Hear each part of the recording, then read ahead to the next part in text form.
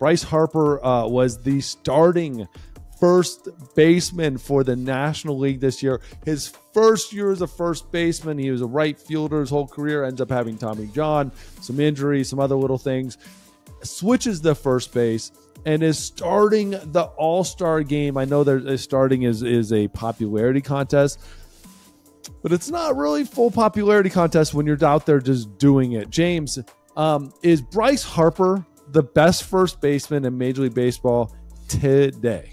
Right this second, I would take him over anybody. The only guy that would come close as a first baseman to me would be Freddie Freeman. But if I have to take somebody for the next 3 years, a first baseman, I'm taking Harper. Next 3 years, okay. I'll give you that. Bryce Harper, you want to look at some of these? Bryce Harper has half the WAR, by the way, of Mike Trout. Half. Bryce Harper has to double his career right now. And he can't, compare.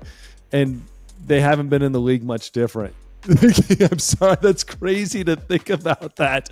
2012 was Bryce Harper's first year, and 2011 was Mike Trout's, but it's really 2012.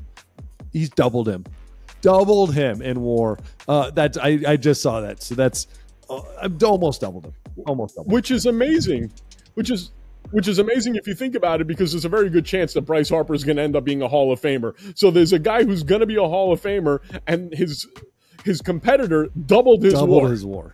Almost doubled. Again, almost doubled. 86 to 49, which is just absolutely insane. But Bryce Harper, as we're sitting here, I mean, the dude's already got over 20 home runs, over almost approaching 30 home runs, 270 average, 270-ish. You bring up a great point. Freddie Freeman. Freddie Freeman, to me, is kind of like the face of first baseman right now. He's been so good for so long, I think it becomes boring a little bit. I'm going to throw some other names out there, okay? Matt Olson.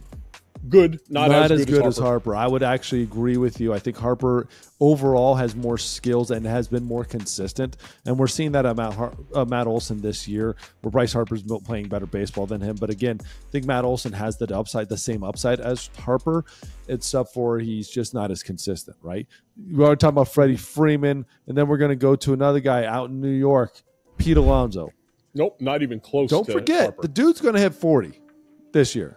I understand that, but here's the crazy thing. Pete Alonso has been playing first base for a lot longer, and Bryce Harper is a much better defensive first baseman. Would you take Bryce Harper offensively?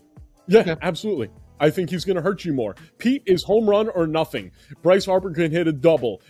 Bryce Harper can steal a base if he wants to. For me, there is no question I'm going to take Bryce Harper over Pete Alonso every day, and I'm a Met fan.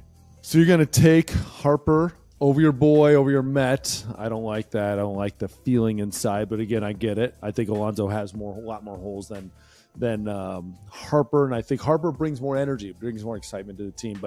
But I'll say this: Alonso's a Met. I love him. I love him as a Met. Vladimir Guerrero Jr. Oh God, not even close. I would take Harper. Guerrero has had one good year, 2 good years. Right now, this year is arguably better than Harper's as it is. Okay, but the year's not over. So in his track record, he's only had 1 good year. Give you that. And a lot of down years, a lot of years where you're sitting there going, when's it going to happen? But again, Harper had some of those too, without a doubt. After his rookie year, he had a couple of years where it was definitely down. And then he's come back and become a lot more solid player, more consistent. Paul Goldschmidt. Goldschmidt, as much as I love him, is at the end of his career. I don't think he's ever going to be a great player again. I think he's a very good player. I don't think there was ever a time where Goldschmidt was going to reach the heights at his peak that Bryce Harper can reach at his peak. I think I'd argue very strongly against that. I think there are times where he's had better numbers overall, where he was incredibly one of the most impactful baseball players in the game. Just like Harper, I think Harper had a lot more prestige around him and a lot more noticeability because he wasn't an Arizona Diamondback. But if you look back at the numbers, I think it'd be very hard to disagree with some of the things that Goldschmidt has done, and you can't argue with it with some of the numbers.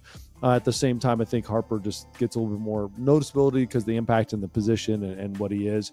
But Goldschmidt has been a centerpiece of a lot of lineups that are some of the best. He's had some of the best years in baseball during his seasons.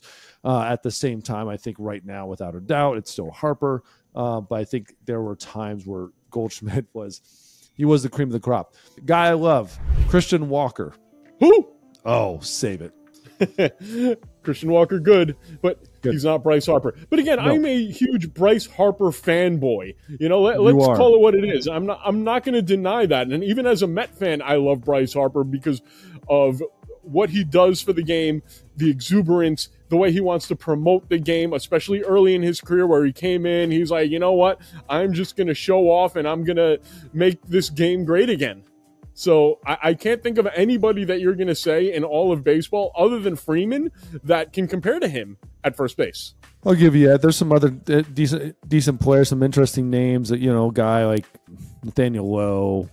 You know, some interesting guys. You know, there was a time where Jose Abreu was right up there with being incredibly talented. I mean, MVP guy. But has incredibly fallen off faster than I've seen, I think, anybody in my entire life fall off, especially in a opportunity like he had in Houston. I don't know where that came from, but yeah, I'll give you that. I will arguably one of the best first basemen, if not the best. Freddie Freeman, I've still probably put my money on him as a better first baseman, but Bryce Harper, congratulations, dude. You had stepped your game up and you have shown me something that, brother, I was not prepared for.